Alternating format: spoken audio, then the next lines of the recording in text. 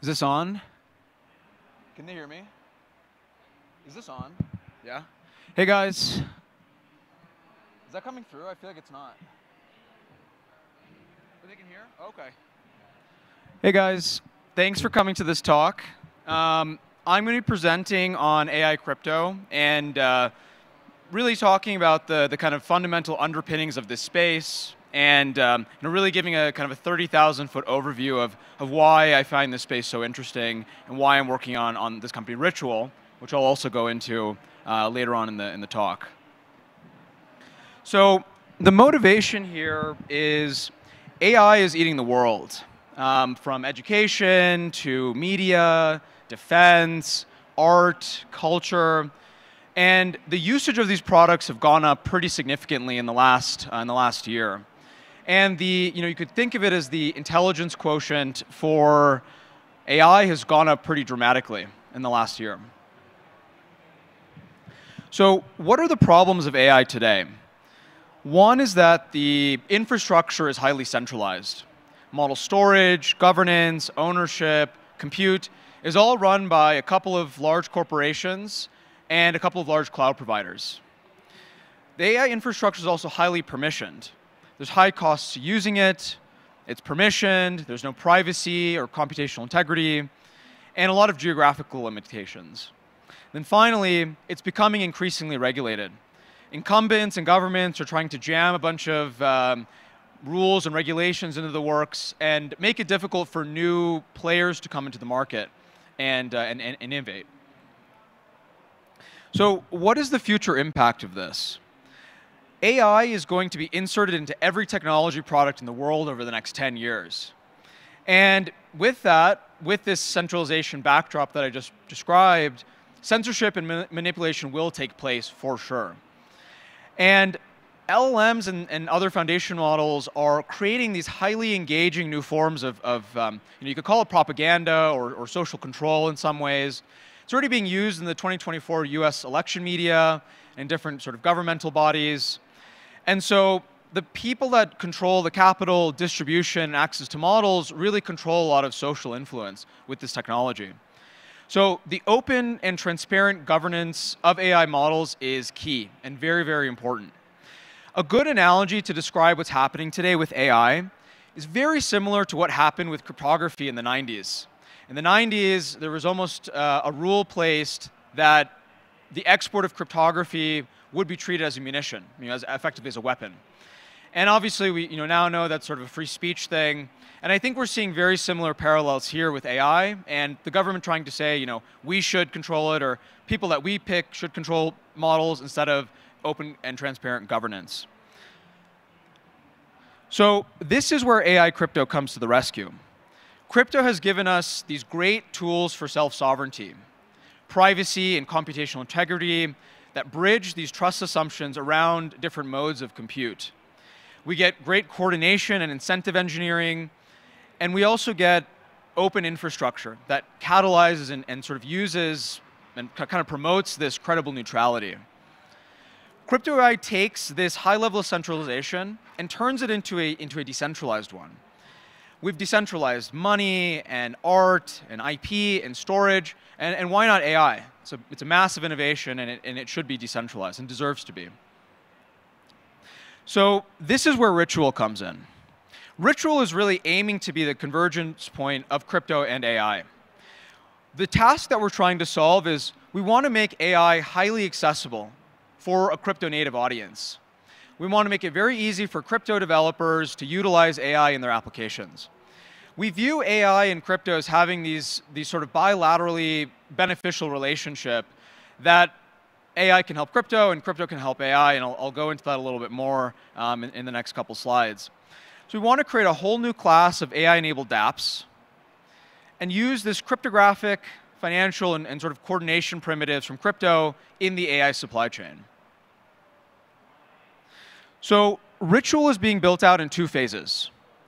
The first phase is called Infernet. Infernet is a decentralized Oracle network that is optimized for AI. It's now live.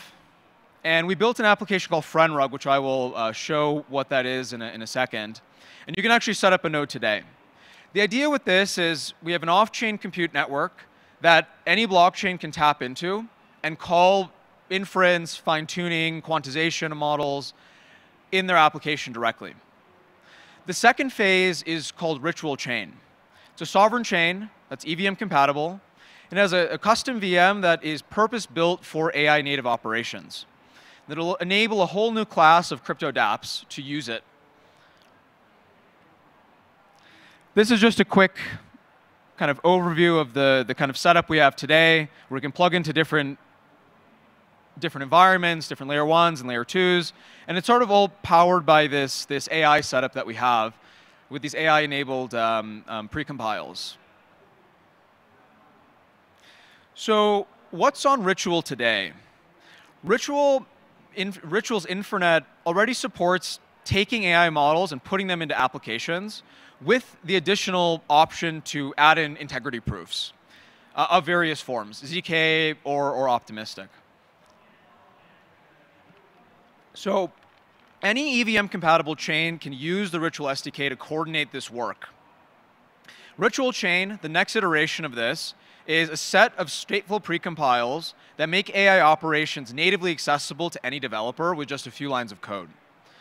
What this means is AI models are a first-class citizen in this network. And really, the AI model is the atom of this network, and you can iterate and do operations on top of that. We have a proof marketplace that allows users to express their preferences for different guarantees around privacy.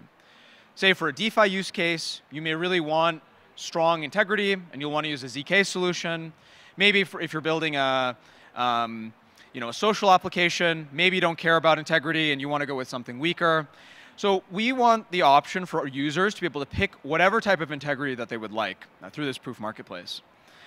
And then we have a modular stack that allows us to plug into any decentralized model storage layer and use interop solutions to plug into various different chains. So this is not just an Ethereum thing, although it's sort of starting on it.